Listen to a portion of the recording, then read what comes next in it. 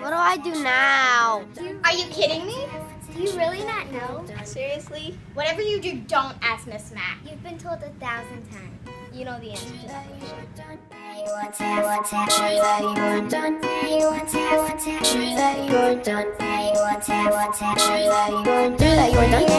If that's the case, then all that's true, don't ask Miss Mac, you should know what to do. You could read a book, or you could read a great book about art and architecture, art library. It's a great place to start. If you promise to share, not fight, Lego might be the activity that's right. Do you like to draw horses or elves? There are a lot of how to draw books here on the shelf. Is origami something you like to create? If you should teach Miss Mac how, that would be great. Maybe a puzzle's more your style. With so many pieces, it might take a while. Rainbow elastics you could weave with a new brand that looks great, slipping over anyone's head. Look around the great art you could make. Don't just sit around, for heaven's sake. And no matter what, don't ask Miss Mac. She may just have a heart attack. You know the answer, it doesn't have to be said. You know the answer, it's in your head, it's in your head, it's in your head.